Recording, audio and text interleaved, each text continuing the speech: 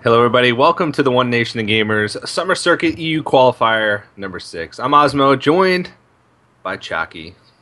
Chucky, I feel like I've asked you this already today, but how are you doing today? Yeah, we had a bit of an issue, and we already said all this stuff. But I'm still doing great, TJ. How about you?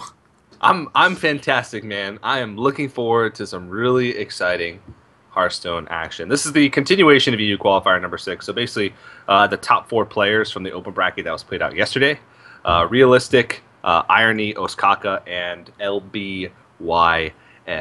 And these guys made it all the way through the open bracket with some interesting decks. It's been, I think, about a couple weeks since the last ONOG broadcast.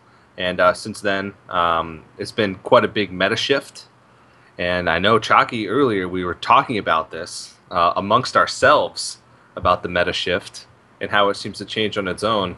We're seeing a lot of Shaman and Paladin lately. What do you attribute that to, if anything?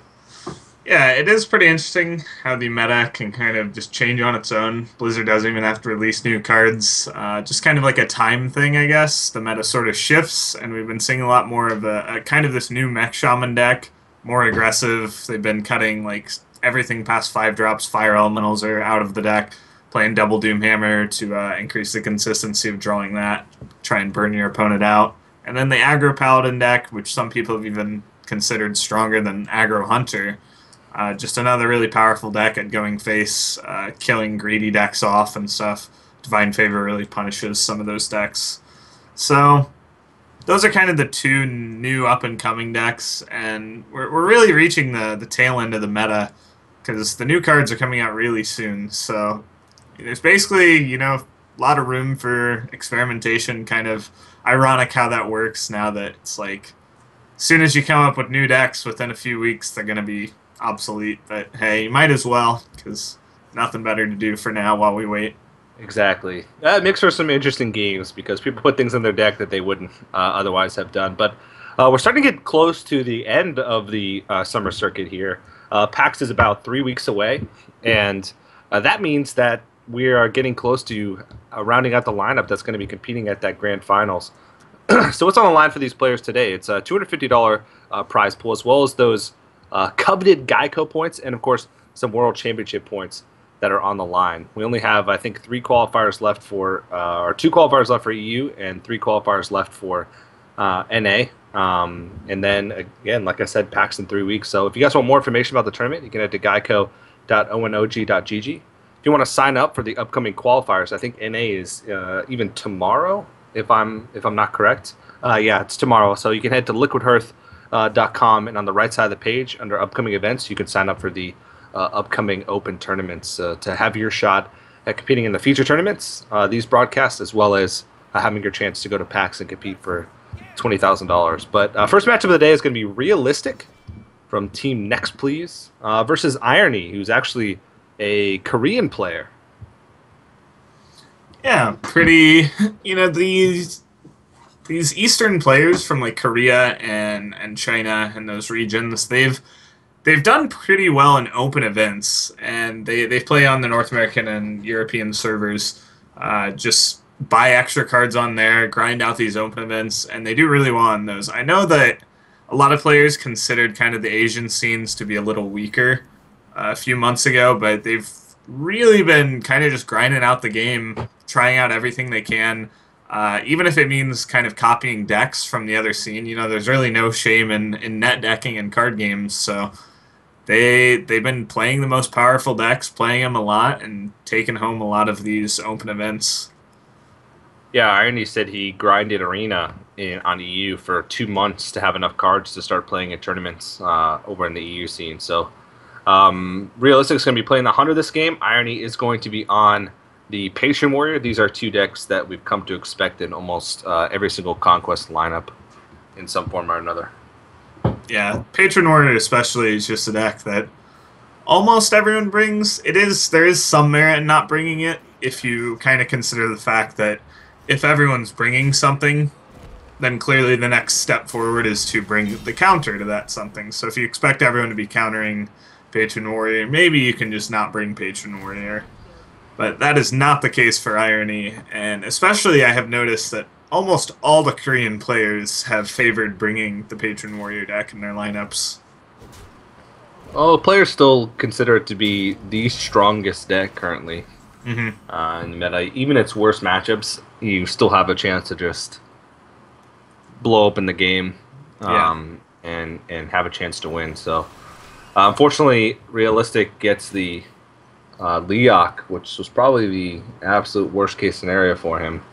Yeah. He really would have liked to see Huffer there, and I wouldn't have even been surprised if the Huffer had to trade into that Frothing Berserker. Mm. Because at the moment, it looks like Irony might just run away with this game. Like, I wouldn't even be surprised to see him play Grim Patron this turn. I guess he could hold back on that and go for like Armor Smith and Acolyte, but he can get a really powerful Frothing Berserker hitting the face multiple times. Just keep Realistic's board clear and force him to use some damage spells on his minions. So he will go with that Grim Patron play.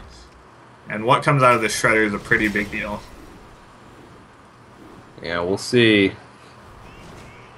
Oh, Pagel! that is so bad. That is one of the worst results because he can't kill off all of the minions that Irony has produced. I'm actually surprised that Irony went for that trade. 7 damage is it's a lot. Yeah, that's a little bit interesting, especially since hunters usually have multiple ways to deal with 3 damage from hand, and we could see that Realistic has 3, potentially 4 answers to the Frothing Berserker. I mean, I guess he'd probably use his whole turn just to clear that off, and you still have to worry about the patrons in that case, but Yeah, the 50% chance for your opponent to draw a card doesn't seem to be worth right. for going 7 damage to the face. I think I could have seen that trade if Realistic was going into 6 mana and had the potential to Abusive Sergeant the Nat Pagel, but without that really as an option, I mean, it feels like it was more of a safe trade where I see this a lot in games, and even with just like professional players, people will trade because it's, you know, a nice trade, and then you ask them, okay, what were you playing around, and they're like, I don't know, it was just a good trade. And that's really, it's really something that neither of these players have really taken too much time in this game. Nobody's really roped or anything yet, but it is one of those things you can take your time and consider. And I mean, obviously, the one example a lot of people would go to of someone that would do that is someone like Life Coach, where those are the kind of things he is considering when he's roping those turns. So something that could possibly be improved is if you're going to make a play, at least be able to 100% justify why you did it. Yeah. It still seems like Irony is going to be in a pretty commanding position. He's got an Armor Smith hiding behind an Unstable Ghoul, and there's not a Silence in sight for Realistic. So even if he manages to push through this, it's going to be tough for him to get through the armor before Irony can piece together enough damage for to win the game.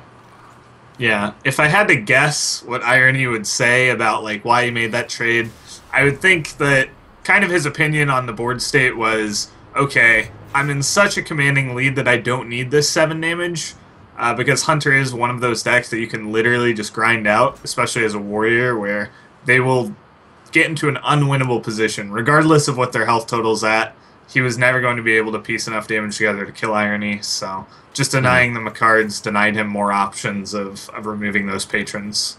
Yeah, that's definitely true. And Irony is going to take game number 1 here, and Realistic just whiffed with the Hunter right off the bat, but it seems like a lot of players, especially in these opens, they just open with Hunter and keep queuing it until they find a win, and it looks like that's exactly what Realistic's going to do.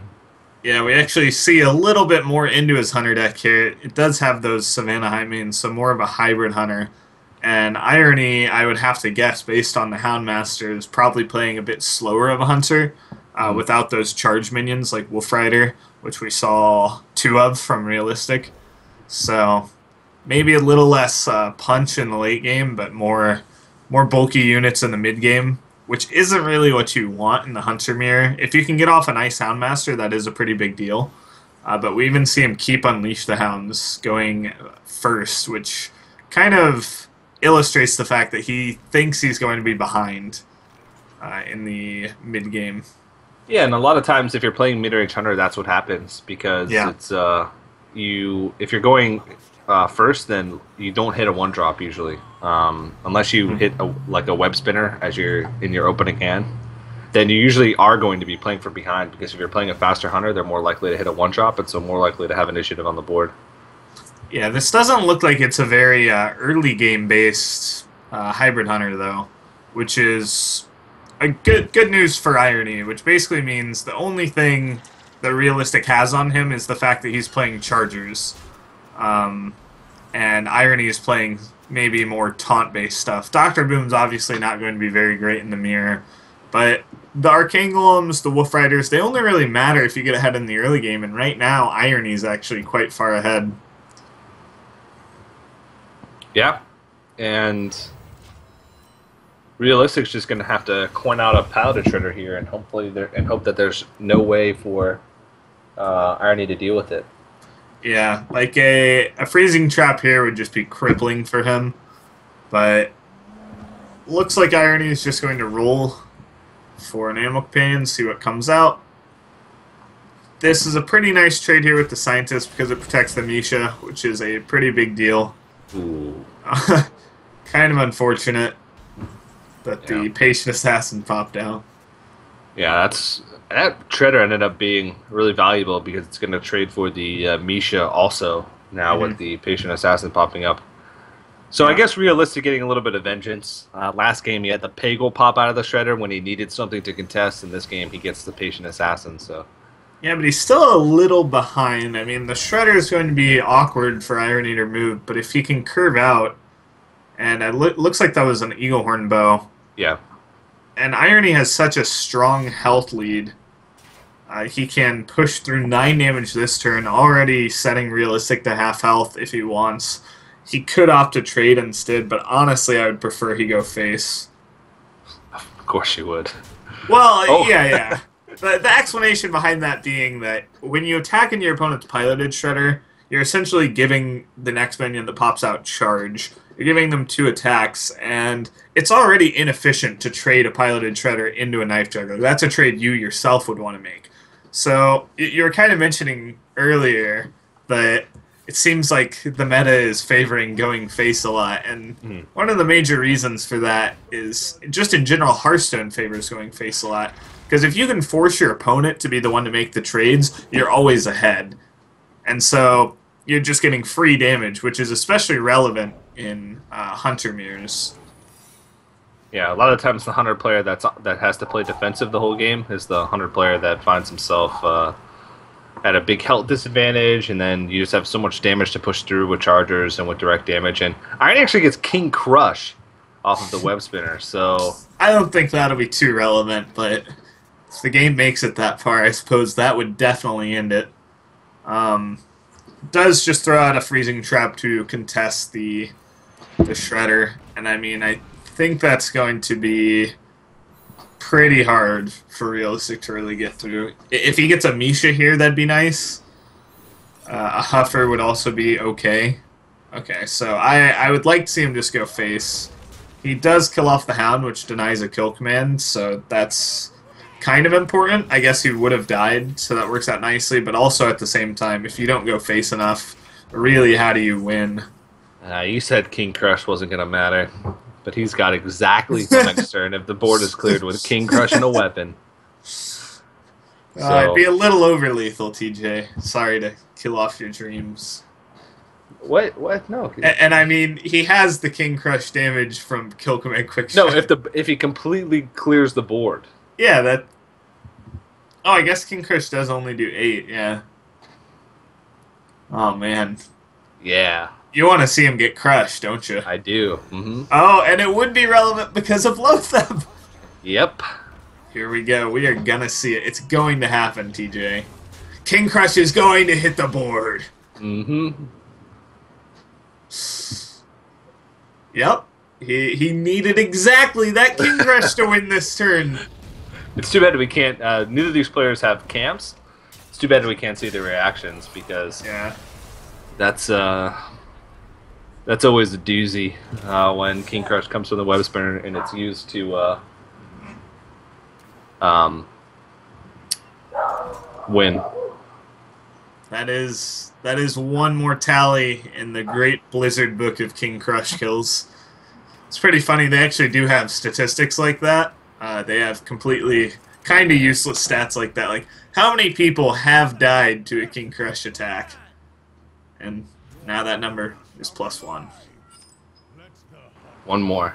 And so Irony takes a quick 2-0 lead here in the series. So he has 3 opportunities now just to find a win with Warlock, and it looks like it is going to be Handlock for now, but it could be Yeah, Mally could be Lock Malagos or Dragon Handlock. Yeah. I don't know if you saw me playing the Root tourney last week. Brought out my nice Dragon Handlock deck. How did that work out for you? I got second place as expected. As expected.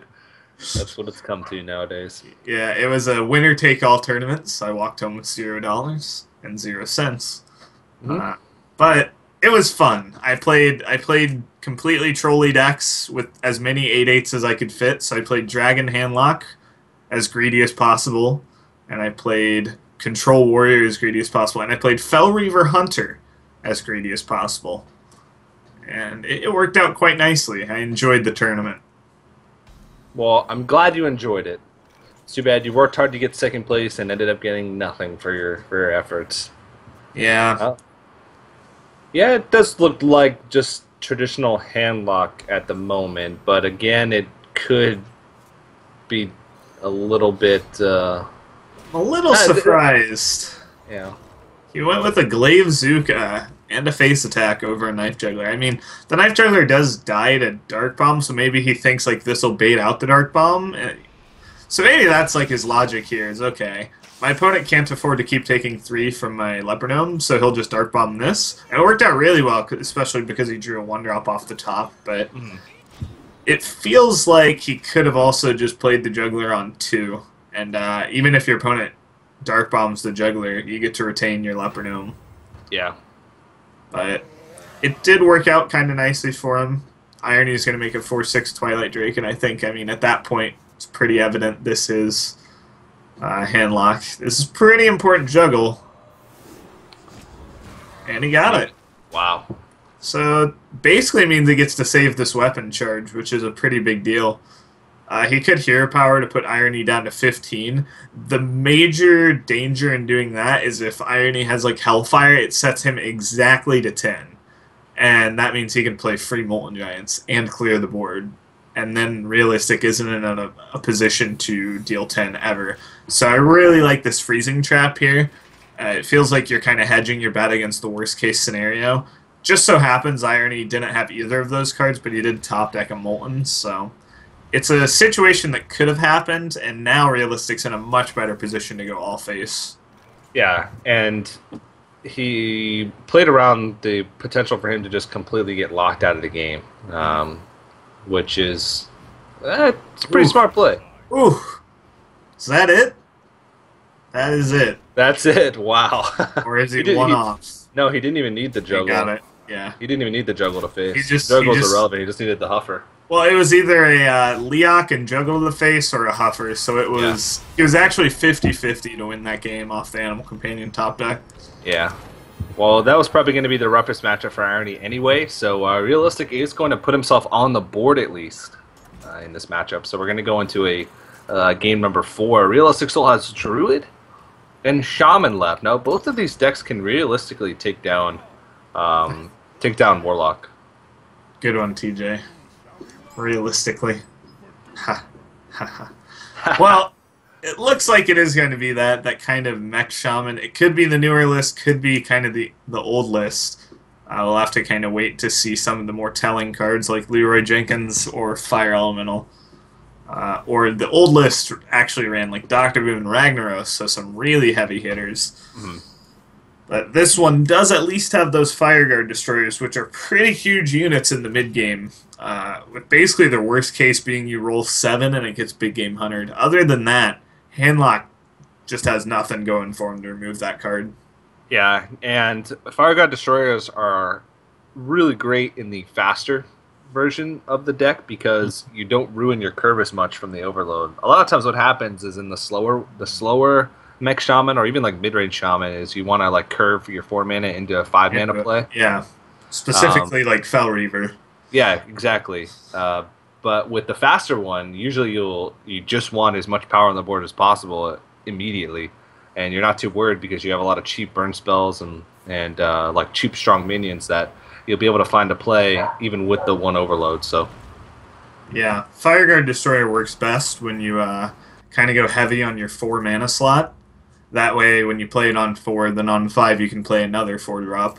And it works especially well in decks where you don't have too many like key turns. So this Max Shaman deck's pretty flexible in the plays it can make. You don't necessarily... a lot of these decks don't even play Fire Elemental anymore, but one of the biggest concerns used to be I don't want to lock myself out of Fire Elemental on turn 6. But that's not really a big deal at all for these decks. yeah, yeah, definitely. Well, he's not really hitting his early curve too much here. Earthshock is great for dealing with Yeah. Twilight Drakes, but having those cheap burn spells in your hand early on against Handlock usually isn't that big of a deal. Um, Finds a Mech Warper, but I think this is just a Firegut Destroyer. Yeah, and you can just hold back on the weapon. You probably want to use it to clear minions anyway. So this is the nightmare for him until he sees that there's no big game hunter. And then it's actually just completely optimal. Yeah.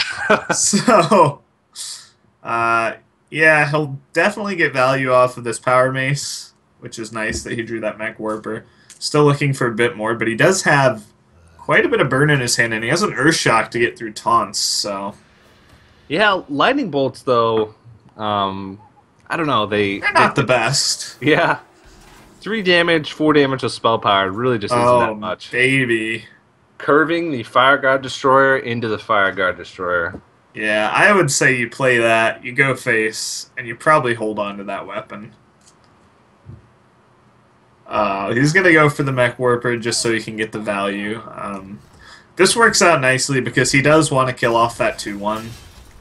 I don't think it was a huge deal.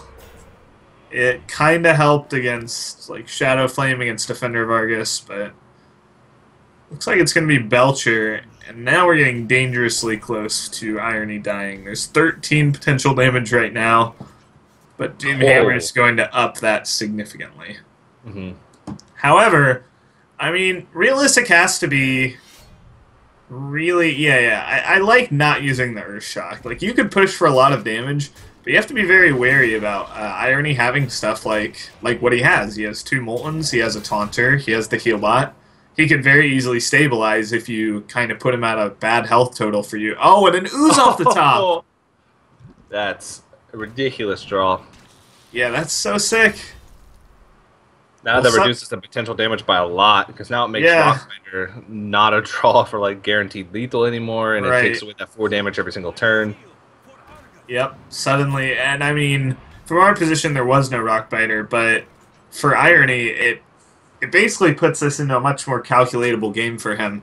The board state that was out there, he would have had to play defensively every turn, not really know if he was going to die or not really be able to pin Realistik on any certain cards, but now, I mean, he's got the heal, he's got double Moltons, but he actually used up the Taunter, so he did still play quite defensively. But he's going to have a much better kind of guess of what Realistik might be holding. Yeah, and Arnie has a really great hand to follow this up as well, with Hellfire, Molten Giant, and Healbot. Well, and Shadowflame. I mean, I guess his whole hand is just pretty great at dealing with this because he'll be able to find ways to clear the board, plus drop big threats, and then heal himself back up out of range of a lot of the bursts. So, Irony looks to be in a pretty good spot after getting that Ooze off on the Doomhammer. Yeah, he basically just needs to find out which line is going to let him best in the game.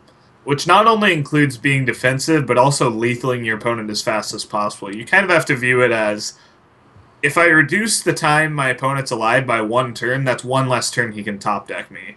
So, instead of trying to play as defensively as possible, maybe it's better to maybe like play 8/8s as soon as possible, and start hitting your opponent in the face. Yeah, the face is the place. The face is generally the place in Hearthstone. Even handlocks are starting to go face more often than not nowadays. Well, if you think about Handlock, I mean, from the beginning, it's kind of been a very aggressive deck. Like, you try to play an 8/8 on turn 4, and from then on you try and hit the face, because what are they going to do? Hit the face back, and then you play Molten Giants? Like, Yeah.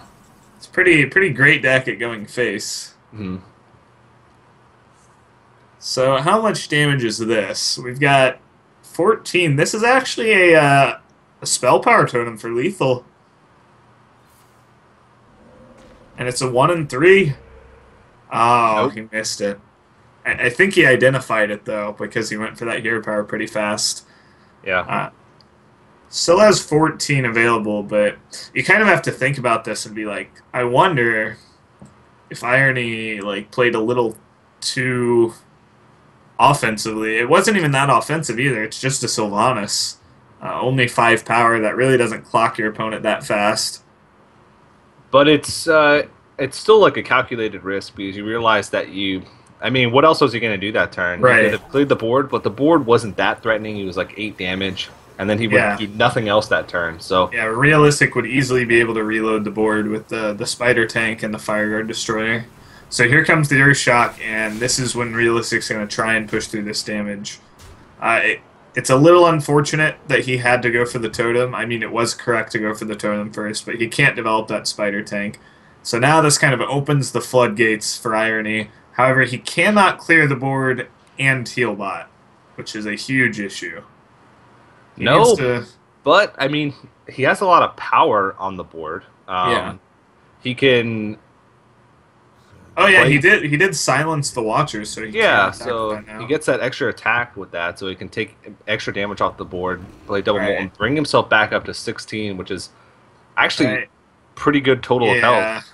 Yeah, I think he can clear the board, sort of. I mean, he can clear the board enough to the point where he sets up lethal for next turn, especially with the Shadow Flame and Hellfire, and be basically at no risk of death. Yeah. Yeah, I think you can leave... Okay, he's going to kill off the 5/6. This only removes 2 extra power, but it removes 7 of your power. I guess he still has lethal, obviously, with the Giants out there, so... Just plays extra safe, played around maybe like a Crackle top deck. Pretty good stuff. It's going to work out really well, I think. Little bittersweet spell power totem there for Realistik. 1 turn too late. I went from a 1 and 4 to a 1 and 3 though, so the odds. Well, it was a 1 and 3 last turn. He had the Searing Totem out. Oh really? Yeah. Oh. Well then, I guess yeah, it is bittersweet. Yeah, Irony killed off the Searing Totem with his Argus last turn. And now you like defensive play. Is, oh man, with double Lightning Bolt in your hand, you. Well, he's 1 off now, I think, right? 16, yeah, he's 1 off, so now you just Lightning Bolt the face, I think. I don't know, though, but then how do you win? What top deck gets you there? What top deck does 8? Really nothing. Like Ragnaros, if you played that. But yeah, this has to be what Realistik goes for. You can't play around anything. Yeah, hope 1 damage 6 on the board and then crackle the face. Something like that, yeah.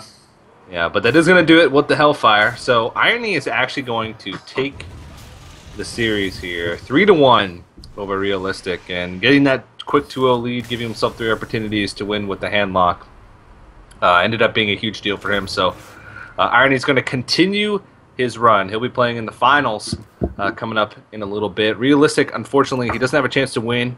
Since this is the continuation of the open bracket from yesterday, so it is single elimination, but he will compete in the 3rd place match, so he'll have a chance to compete for $50 and some extra GEICO points as well. We didn't get to see the Druid, but it's a Druid deck.